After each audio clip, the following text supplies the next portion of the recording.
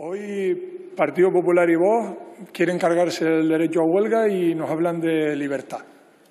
¿Libertad? Pues vamos a hablar de libertad. ¿Saben quién es libre? Quien se puede defender de los abusos. ¿Saben quién es libre? Quien tiene un trabajo estable, ya sea por cuenta propia o ajena, con seguridad en el futuro, con un salario decente y con una jornada que le permite tener el tiempo libre y el descanso suficiente y de calidad. Eso es libertad. Y el debate de hoy va precisamente de qué herramientas tiene cada uno para defender su libertad. Hay una parte muy pequeña de la sociedad que tiene dinero para comprar las herramientas que quieran. Compran televisiones, compran radios, compran periódicos, compran tertulianos, compran presentadores de telediarios para que nos convenzan de lo que sea, absolutamente lo que sea. Son capaces de decir que el salario mínimo interprofesional no debe subir mientras ellos cobran miles de euros al día. Son capaces de afirmar, por ejemplo, que no viene turismo porque las personas que llenan en patera están en los hoteles que están vacíos. Lo dicen en medio de una pandemia mundial donde no viaja ni Dios. Pero claro, que la verdad no les vaya a estropear un buen bulo racista. Compran también y controlan partidos políticos a su antojo. Y los que no se dejan comprar los machacan por vías legales o ilegales para intentar precisamente que la gente no les vote. Menos mal que la gente o parte de ella es torrontuda. Al comprar y controlar partidos, obviamente, controlaban también las leyes.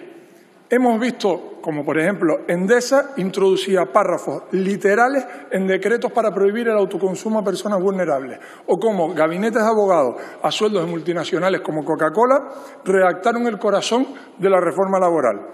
Controlar las leyes les permite generar bolsas enormes de desempleo que usan para presionar a la baja las condiciones de la gente que sí que tiene un empleo. Ya saben, si no te gusta, en la puerta tengo 50 esperando para ocupar tu puesto. Controlan también el mercado inmobiliario, y esto nos baladí. Los precios del alquiler y de venta los marcan ellos, acaparando y controlando la oferta. Esto hace que la gente trabajadora difícilmente pueda protestar y mejorar las condiciones, porque necesita dinero mes a mes, aunque sea una miseria de sueldo, para poder pagar el alquiler o la hipoteca. Así defiende su libertad la pequeña minoría de multimillonarios que dirigen el país. Poderosos caballeros don dinero, ¿verdad? Al otro lado de todo este poder casi absoluto, omnímodo, obsceno, podríamos decir, está la mayoría de la población, está la gente trabajadora. ¿Y qué herramientas tenemos?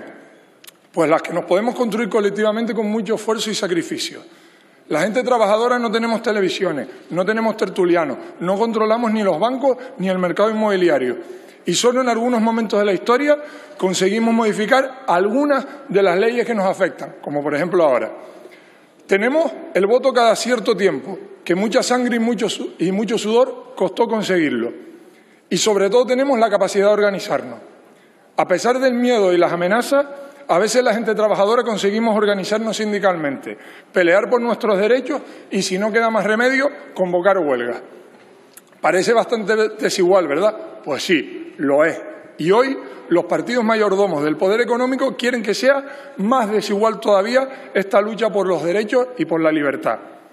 Afortunadamente, el pueblo trabajador, votando en las urnas, les dio una cachetadita de realidad y no van a tener la mayoría parlamentaria suficiente ni de cerca para frenar los avances democráticos y de derechos en nuestro país. En el fondo, lo que les molesta es que la huelga no es otra cosa que la demostración de algo palpable pero invisible normalmente. Y es que la riqueza la genera la gente trabajadora y que cuando nos organizamos para detener esa producción de riqueza y defender nuestros intereses, somos imparables. Como por ejemplo están haciendo ahora mismo las valientes plantillas de Sálvense, Excel, Alesti, etcétera. Muchísimas gracias. Gracias.